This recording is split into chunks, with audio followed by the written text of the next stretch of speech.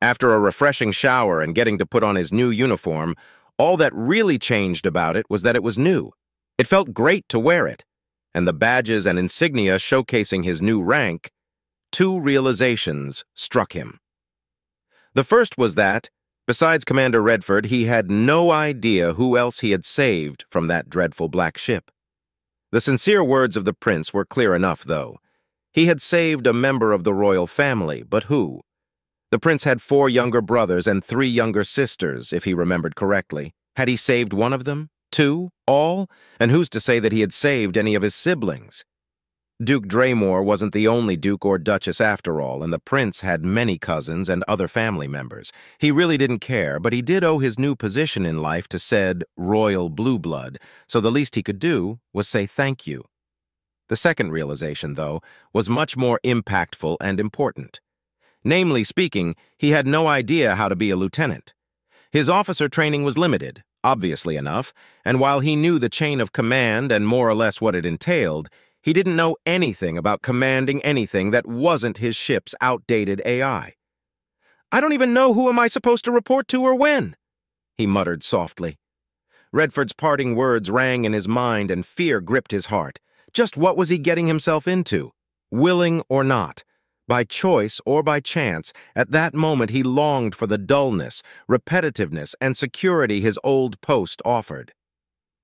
"Now I'm going to fight and likely die for another noble with bluer blood than the insufferable Thomas Cayston," he said to himself, but almost immediately comforted himself with the knowledge that, unlike his previous commander, the prince was a leader at heart, and his presence inspired confidence.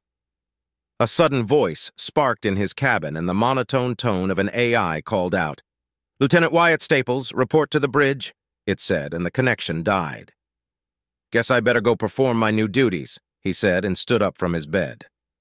Fortunately, the trip to the bridge proved simple enough, and only 2 crew members had spotted him and, much to his surprise, saluted him. Or rather, his rank. It felt odd regardless. When he arrived at the bridge, it was buzzing with activity as staff and crew members moved about performing their jobs. He then spotted Commander Redford and several other men and women of high rank near the prince.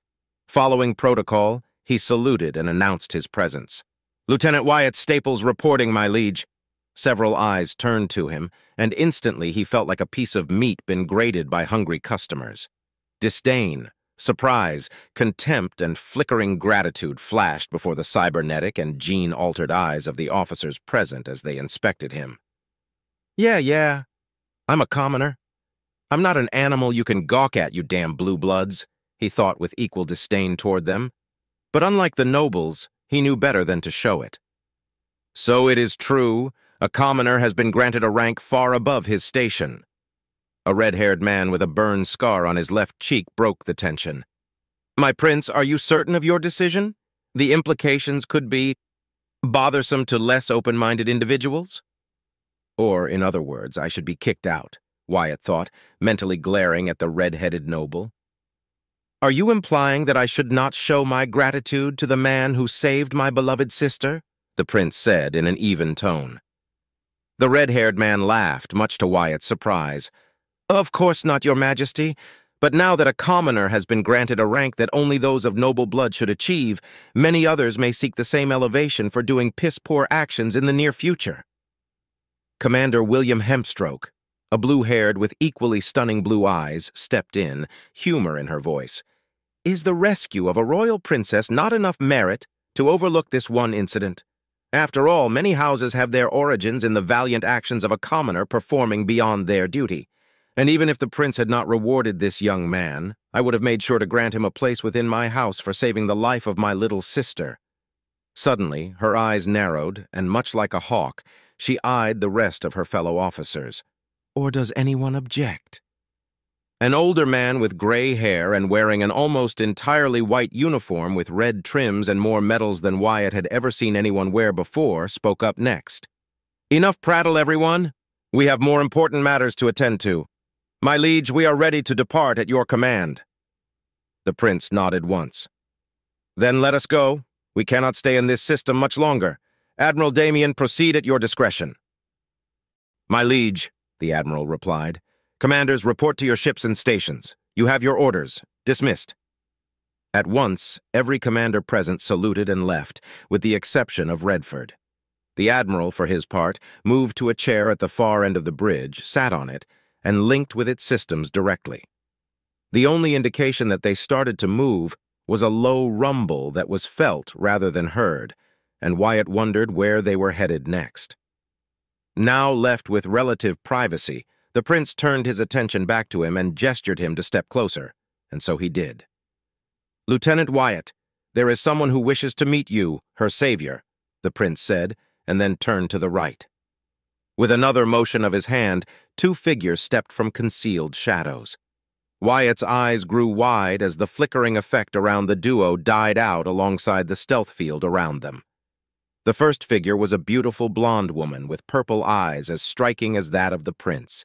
She was wearing a green dress with golden and white trims. Behind her stood a taller woman with blue hair and blue eyes that had a striking similarity to the woman who had stood up for him moments before. She was also quite beautiful, but her expression was stoic. Unlike the princess, she wore a red armored suit with the crest of her house on her chest. "Lieutenant Wyatt Staples, let me introduce you to the VIP that you saved yesterday. My sister, the second princess, Clara Astor. Behind her stands her bodyguard and a close friend of mine, Cynthia Winfield of House Winfield. You've already met her older sister, Commander Juliana Winfield," the prince introduced. It was subtle and he barely noticed it, but Wyatt could notice the pride in the prince's voice alongside his relief when he introduced the two women. Princess Clara was the picture of regal royalty, feminine grace, and superb intelligence behind her fiery gaze. A gaze, he noticed, that matched her brother's. When she spoke, her voice of sing-song clarity carried the intensity of her fiery spirit without losing her elegance. "Lieutenant Staples, I was told that it was through your actions that my life and that of my friend and subjects were saved. I requested my brother to see and speak to you in person so I may see and judge the man I owe my life to," she said, offering a kind smile. Wyatt felt his cheeks blushing. His social skills were poor at best, and being under the direct attention of such a beautiful woman was something he was not used to. Still, he managed to stand firm and give her a cordial salute. "Your Majesty, I am honored to receive your recognition. To know that your life and that of those accompanying you are safe and sound is reward enough," he replied carefully and respectfully. Clara let out a giggle. "Please, Lieutenant Staples, you need not be so nervous in my presence. Your gallantry is already enough for me to accept you for the valiant man that you are. Commoner or not, you are my savior. I am pleased that my brother dearest had rewarded you accordingly, even if I myself would give more, but alas, I cannot. Therefore, I can only offer my gratitude and a request to speak my name without those bothersome honorifics. Call me Clara. All my friends do so." Wyatt couldn't help but smile widely and sincerely at that. They were rare, but nobles that were actually worth their salt and weren't up their own asses existed, and he was glad that the princess was one of them. He felt his nervousness ease up and his posture relaxed. "In that case, Clara, please, call me Wyatt. Pleased to meet you," he said, offering his hand. A second later, he retracted it. "Oh, right, sorry." To his surprise, the prince's laughter caught his attention. "You're quite blunt, aren't you, Lieutenant Wyatt?" Wyatt pointed a finger at himself. "Commoner upbringing, my liege." The prince let out a single humorous chuckle before clearing his throat. "As enjoyable as this is, I'm afraid we have other matters to attend to. Lieutenant Wyatt, I summoned you not only to meet my sister, but because I need your input." A second later, a holographic display appeared from the large tactical table at the center of the bridge. Wyatt took a couple of steps forward when he saw the visual representation of the entire principality and how the map was divided into several colors, with red, green, golden, and blue being the most prominent colors and countless sigils and emblems scattered across the systems that made up his home. The sheer enormity of the principality was awe-striking and terrifying at the same time. "Duke Draymore's coup was an act of treachery unparalleled," the prince began, his stoic, firm, fiery tone returned. "I don't know for how long he's been planning it, but we've suspected treachery for at least 2 standard years. Nothing concrete was found until he made his opening move. The royal guard was compromised, the royal palace was besieged, and within scant hours he named himself regent. Thankfully, I was able to escape as well as other members of the Council of Nobles and some of my siblings. Regretfully, however, Duke Draymore was able to capture our two remaining sisters, Megan and Ruby, and two of our brothers, Leon and Caldro, and is keeping them hostage and as bargaining chips. My two remaining brothers, Alexander and Giovanni, were also able to escape, and alongside Clara, they served as distractions to allow my safe passage out of the system and find refuge among friends and loyal subjects. As it stands, Duke Draymore is gaining power slowly but surely, the prince explained, pointing at the red area on the map. In red are the houses that have sided with my uncle so far and represent their territory. In golden are loyalist houses that have pledged themselves to me and the royal family. In blue are those undecided, and in green are those that have declared themselves as neutral, the prince said, and suddenly the map zoomed in. Wyatt soon recognized the map was projecting the small cluster of systems and worlds that made up the backwater he served under, better known simply as the lingering systems. Technically speaking, the 7-star systems and the small collection of worlds in them that made up the lingering systems were under the control of House Caiston. But in reality, they were almost outpost systems with little to offer except for whatever scant resources and manufacturing goods that could be gained there. In fact, the greatest produce made was the very reason he was a garbage hauler: compost. The richer and fertile surrounding territories needed compost for agricultural purposes and were the sole reason why the lingering systems were populated at all and why they were blessed with the leadership of a Caiston noble. However, everyone knew that such a position was either a punishment or a means to gain safe experience for any incompetent, petulant, self-righteous blue blood. Hell, they were such a backwater and so poor that pirates were a rarity, an ideal place to elude pursuers.